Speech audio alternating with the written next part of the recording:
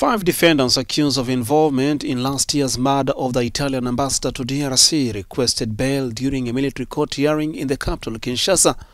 According to reporters present at the hearing, one of the lawyers representing the Congolese defendants asked for his clients to be bailed from prison because they are purely and simply innocent.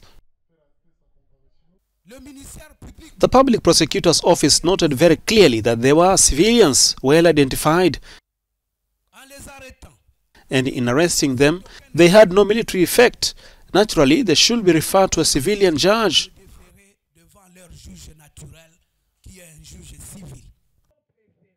Later, the prosecutor, Lieutenant Colonel Joseph Malikidogo, said a military tribunal was appropriate because the accused had allegedly used weapons and munitions of war in the attack.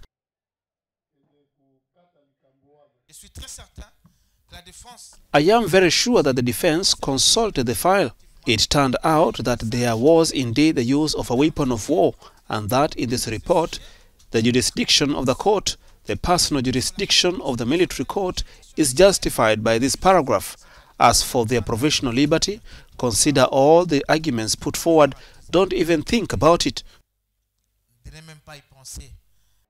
Italy's ambassador to the Democratic Republic of Congo, Luca Attanasio, was among 3 people killed on February 22, 2021, when a United Nations convoy was ambushed in the country's troubled east.